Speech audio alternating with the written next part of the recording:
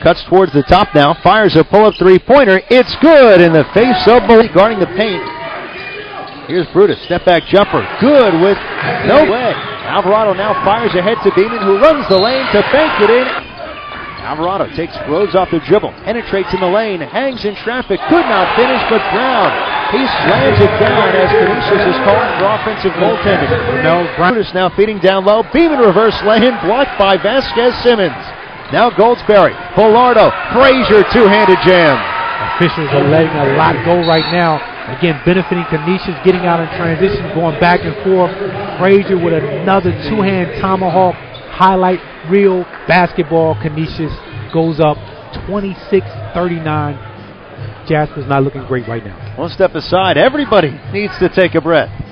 With nearly 4 minutes gone by in the second half, Golden Griffin again trying to add to their 13-point lead. Frazier cutting the basket, missed the running layup, but Vasquez-Simmons a rebound on that baseline.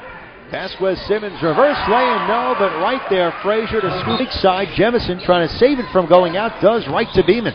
Beeman now in the lane, lays it up and in. Visitors. Alvarado lobs down low, Beeman slam dunk with one arm, beautifully set up off the back. Front end's on the way, short. Rebound tip to Brutus, in midair, trying to put it in, could not, then Jemison there for a two-handed. Jemison fires over him, that's no good, but one